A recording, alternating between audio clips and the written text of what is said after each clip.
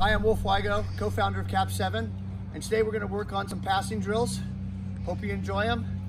Let's get after it. Working on drills that we can do on our own in a backyard pool or a community pool. It's really important that you're not getting a bunch of friends together and working out. You should really be in isolation with your family members, your siblings or your parents, or on your own. You don't want to have anyone in the pool. If you notice, no one's at this community pool, and no one should theoretically be at your home pool as well. So stay safe, that's the most important thing. And if you can get in some drills, get after it. This is a great passing drill using the KAP7 skip ball. You want to bounce the ball in the middle in between the two players so it pops up and takes a skip. The player has to react to how it bounces off the water and catch it. It's great for body balance and positioning, as you'll have to move your body to an awkward angle a lot of times to catch the ball. This is a really fun drill for kids to do together. They absolutely love bouncing the ball. For older players, you can use a regular water polo ball and do the same exact drill. It's a lot harder, but it's great for your abs and getting up high and slamming the ball down off the water. Now's a great time to work on your left hand. Whether you're using a rebounder or passing with a partner, you can really improve your left hand during this time. A lot of times in practices with teams, you don't get to work on your left hand that much. When passing with your right hand, put your left shoulder forward and lean your body forward a little bit to get yourself in a great passing position. This right-left passing exercise is a great drill for your legs as well as your coordination with both hands. It'll tire your legs out and get both hands capable to make short passes in the game. This is a great leg drill to mix up with your passing drills. Get the players close together and pass the ball above the head. This will tire you out really quickly. Now we're going to add some lateral movements to work on your body balance and adjusting your position in the water. This drill is harder than it looks.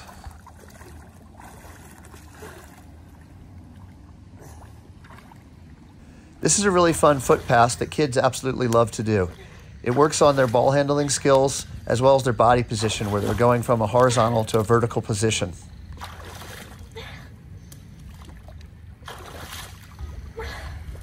This is a great fundamental drill where the player transitions from swimming head up to the ball into some breaststroke advances, into a couple fakes, and a slam down.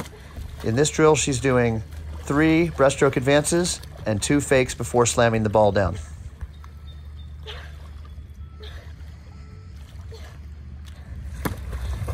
Here you can see she's only going to do 1 breaststroke advance and 1 fake. It's really important in this drill, after you do the breaststroke advance and do that strong kick, when your legs are in a horizontal position, that you draw them completely under your body and get back into the vertical position when doing your fake. Here we're going to go over a perimeter move called a rear back, where you take a couple short strokes into your defender to get free for a pass or a shot. You can do this without the defender. Here you see the player not taking quick enough strokes. Now you see the rapid strokes. That's what you want to look for. Push with your hands and scull your body backward away and step over your legs to receive the ball. We're going to finish up with some faking and some shot blocking. You can do either of these on your own, just with the ball faking, or without a ball, pretending you're shot blocking. Also, you can have a parent on deck or teammate or sibling on deck, pretending they're the shooter while you're blocking, or vice versa. This is a really good leg drill and good for building the skills of blocking the shot. You can see the players here really moving from that vertical position to a lateral horizontal position and mixing it up. For youth players to remember when training on their own is they should have the right size ball. So kids under 9, 8 years old, 7 should have a splash ball or a skip ball. Kids 10 and under should have a size 2, like I'm holding right now, and then 12 and unders are size 3, and so on and so forth. So when you're faking and making movements with the ball, you can do the actual movements. If you have a bigger ball than you need, you're going to be so worried about having the ball and just holding it up, and you're not going to be able to do any of the movements that you'll see in these drills. For this faking drill, you don't need a goal. You don't really need anyone else. You can do this in a group setting or as an individual. Really drive your legs, try and keep your shoulders out of the water, keep your off shoulder forward, and rotate your body. Mix up your fakes. Don't just do the same fake every time, and mix up your body position. So sometimes do a hard breaststroke kick and get horizontal on the water, and then recover back into that strong vertical position, mixing up your fakes.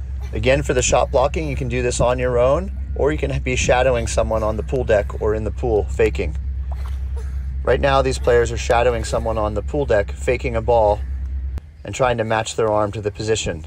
Here they've switched shoulders, now they're using their left hand. Notice their left arm is a little bit forward from the right shoulder, and they're trying to mirror the ball.